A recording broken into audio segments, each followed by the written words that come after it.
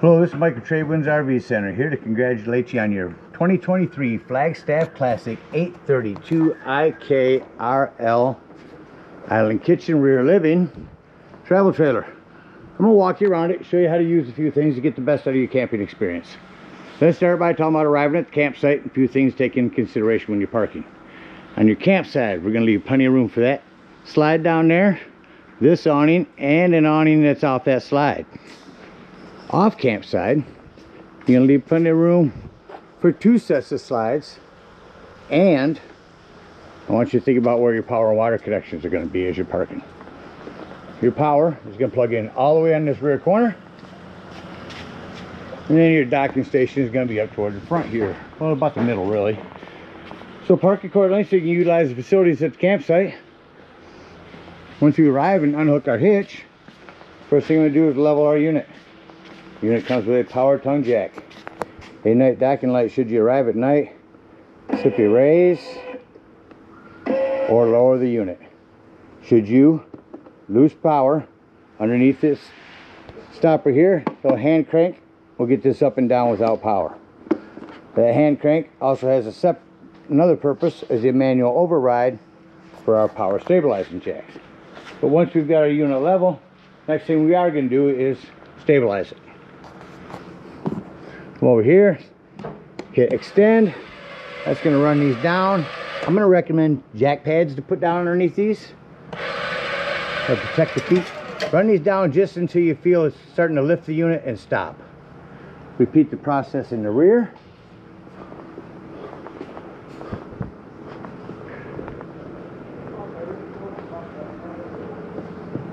Extend a little further down here. Just when you run these down from back here, make sure you straighten up these legs. Keep them loose so they will move when they hit the bottom. Or bring them back up. But get all four of them down. You got your unit level and stable. We can go ahead and hook up our power and water. You got a big long 50 amp cord. Plugs in here in the rear. These do twist to lock. They go in at about 11 o'clock. Wiggle it in, turn it to noon, and then put your washer on. At the end of that 50 amp service, should you need it, there is a 50 to 30 amp dog bone. Comes with your convenience pack. A lot of camps are just 30 amp. And then if you ever need to go from 30 down to 110, you've got a 30 to 15 amp reducer to go on the end of that. Just remember, when you're running off just 110, don't run both ACs, etc. You know, run power accordingly. All right, you got your power hooked up.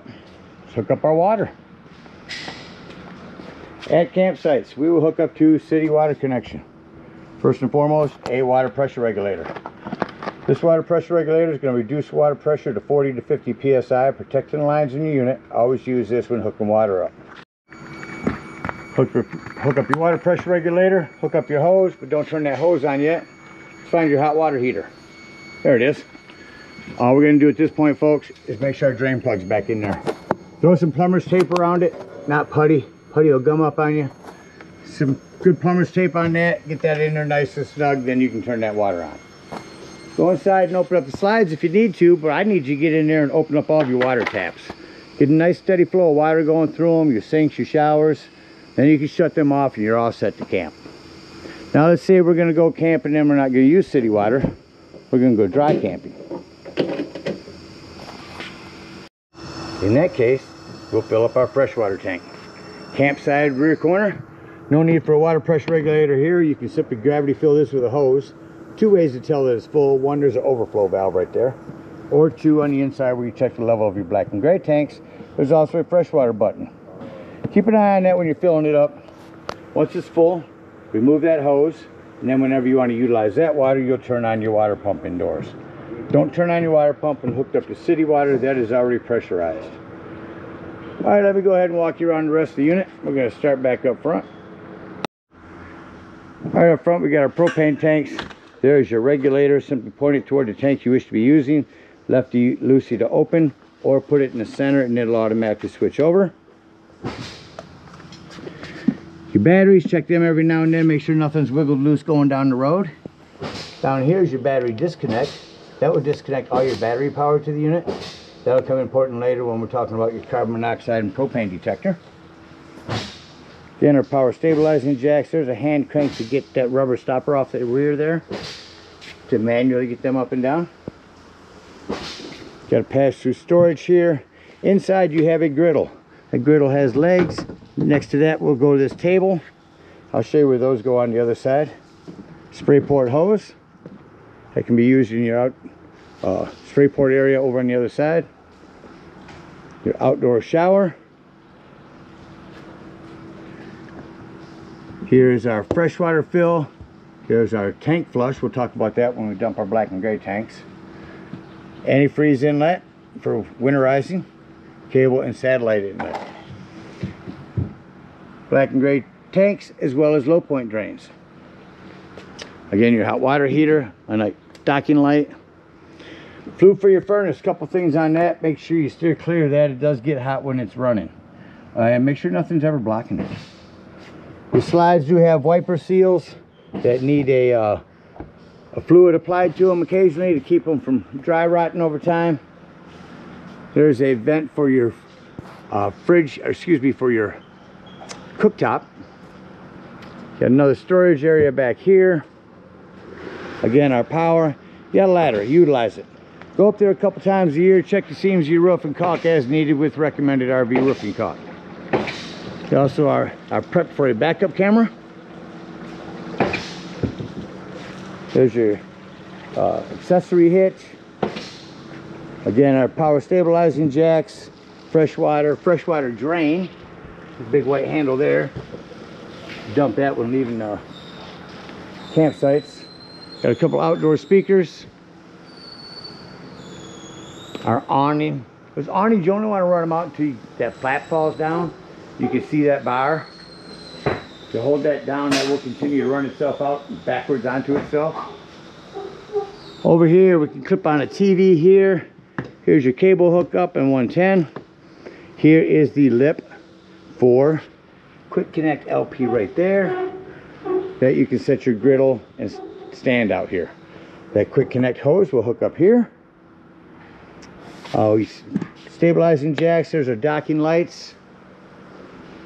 There's prep for solar. You can plug in a solar panel right here and that'll trickle charge your batteries. So it covers everything out here. Let's take a look on the inside. Alright, coming up beside the unit. First thing I like to point out is your fire extinguisher. Make sure that you and everyone that's camping with you knows the fire extinguisher is located by the entry doorway in case of an emergency.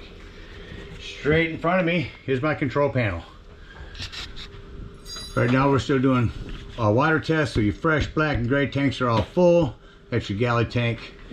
Brand new battery. All of your lighting. Here's where you can connect your this pad to Bluetooth, which you're going to get the Google Play Control app, the RV app, to utilize all this from your phone. Just about everything. Your slides and awnings. Bedroom lighting, Wi-Fi booster. I'll send you a video on that from the Wi-Fi Ranger. Here's where you turn on your water heater. If hooked to gas, your water heater if hooked to electric, it does make a difference. Choose correctly. Here's where you turn on your water pump when utilizing your fresh water. Here's your tank heater. That's a 12-volt pad that's on your tank to keep them from freezing in inclement weather. Only turn that on if you need to. Your awnings, I already told you about running them out. You're only going to run them out until you see that bar. I showed you that. Your other awning comes out on this. So this is awning number 2 here. Bring that back in.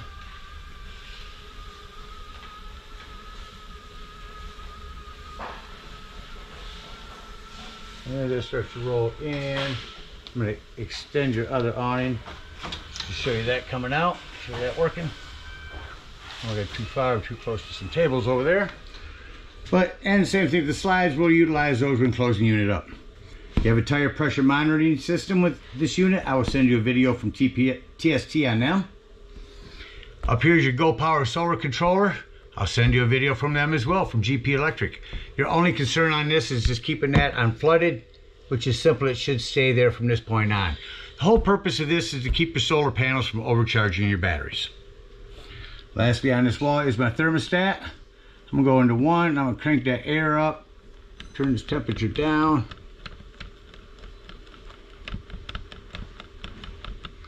And get that AC going.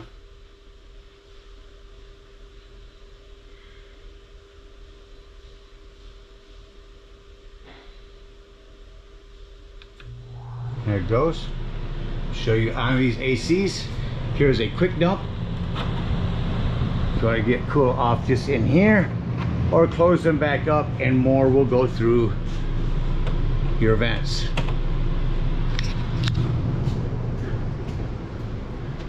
I'm gonna cycle through. You can make that heat. I'm gonna shut that off. Generally the AC will shut off kind of quickly. If I go through the same system, turn on the heat, when the heat kicks on, you'll notice that when I shut that off, it does take a few minutes for that fan to cycle through. I need to turn it. There it goes. You hear that blasting. There's your return for that. Now you will see generally when you shut those off, system,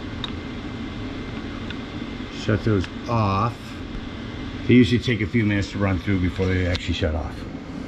Also in the doorways, your breaker box and fuses. Ton of 15s, a 20, a 5, another 20. A little variety in there. Highly recommend having those with you when you go camping. You got a 110 with GFCI reset on your island. Your Magic Chef fridge, all the controls for that are indoors. This is a safety strap, safety bar to keep that from bouncing open as you're going down the road. Speaking of things bouncing, your plumbing, keep an eye on that. If you travel a lot in this, you're bouncing the house down the road a lot, keep an eye on it. Make sure you're not getting any leaks anywhere. Light and fan above your cooktop. This glass top makes an excellent backsplash. Turn on your panel light, turn that to high, hit your spark, and that's how all these light up. Same thing on your oven. Turn that to light, spark it here, that will light your oven, then your pilot light, and then turn it to your desired temperature. Rock that panel light down, and it becomes an oven light. Got a pop-up power port here. Make sure you travel with this glass down. Entertainment center. Come over here to our remote storing area. Turn on our TV. Only thing on your TV, go into your menu, go to your digital channel scan, and run a channel scan for your local channels of where you're going to be at. Down below that is your sound system. AM, FM, Bluetooth. Nice system. I usually don't use the remote. Tuner. Should be able to get this to change to auxiliary FM. There we go. I don't know how we'll pick up any channels inside here, inside this big metal building, but interior and exterior speakers, A and B. Turn on and off here or on your remote. Fireplace, not just for looks. I can go through and show you all the pretty colors, but the biggest thing is, I can feel it already, the heat. If it's chilly in here in the morning or evening, instead of wasting your gas if you're at a campsite, crank up this electric heater and it will get it toasty in here in no time. There's actually a remote for that as well. Show you quickly how to turn your sofa into a bed. Move your back cushion, there's just Velcroed on. Standing in the middle gives you good leverage. Pop it up, hold your legs out, pull it towards you. And just that quickly, you got another sleeping quarters. Putting this away, pick the back up first, otherwise you will damage your sofa, and we don't want to do that. Again, standing in the middle gives you good leverage for holding this up. Hold your legs in, jackknife it back down, and watch your fingers. Return your cushions, and just that quickly, you are back to a sofa. sofa that has 110 and charging ports on both sides. Got our recliners here. Got to bring our lumbar in and out. This parachute pole, we call it, will recline. Use your legs to push it back.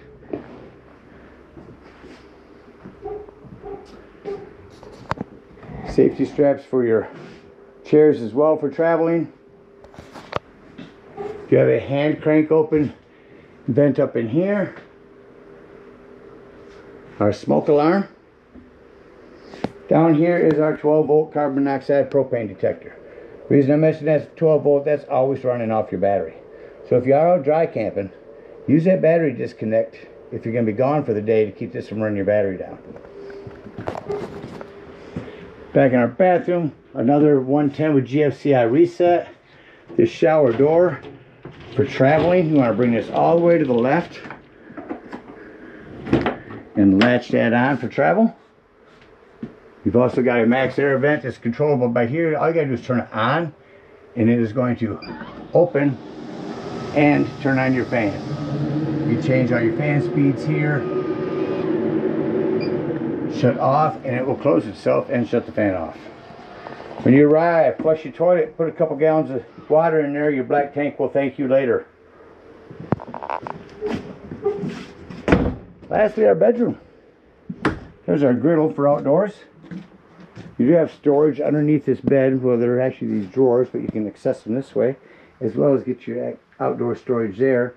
So make sure you keep that outdoor storage area locked for safety reasons. People can come in through there and get into your trailer from underneath this bed. Our lights, touch it once or hold it, just a one touch on those. One touch here as well. You are prepped for a washer and dryer in here. And prepped for a second AC. There's where the sensor location is. This box is prepped for it. Alright, that about covers everything on the inside. It's act like we're getting ready to leave the campsite and close the unit up. So what we're going to do is I like to come to my main control panel and shut off all of my lights. Then I can see all the other lights that I have to walk through and individually shut off. After shutting off all these accent lights,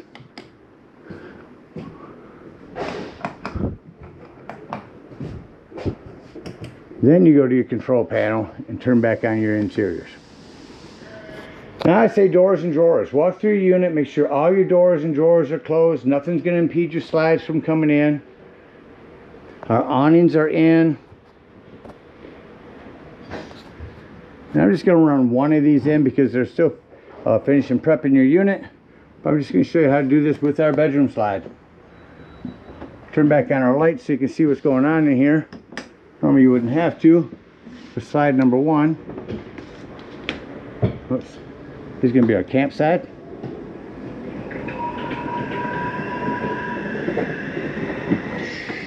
That's all you're going to do is hold your button down.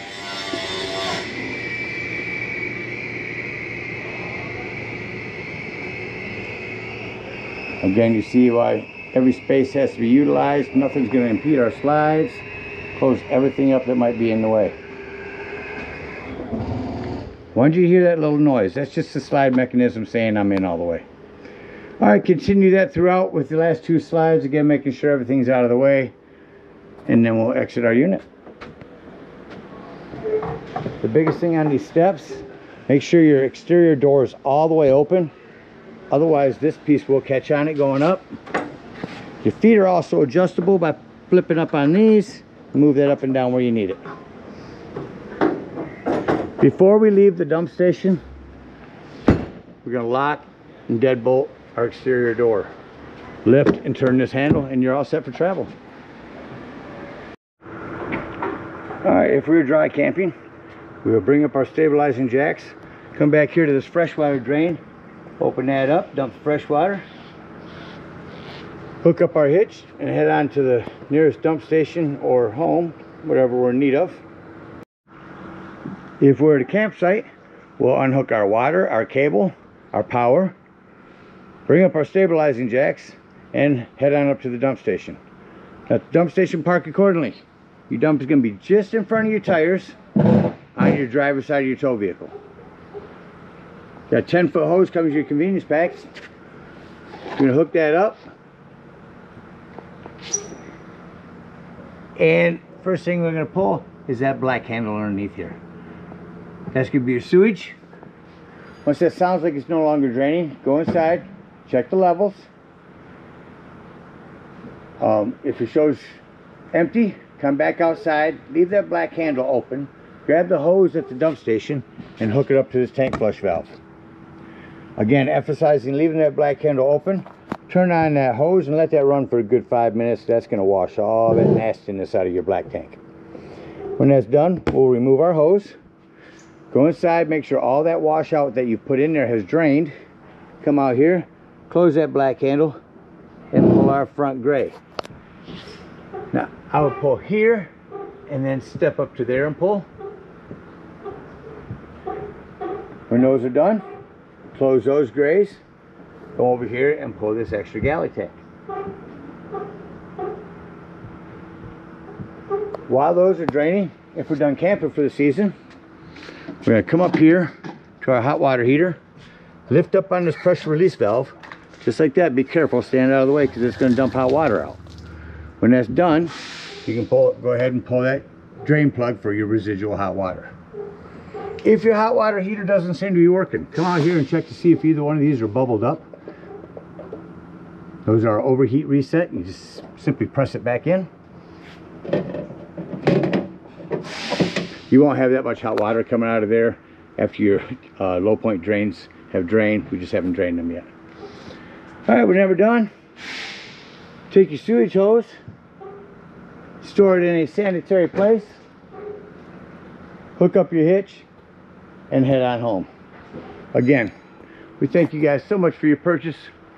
Hope you enjoy this Flagstaff for many years to come. Happy camping.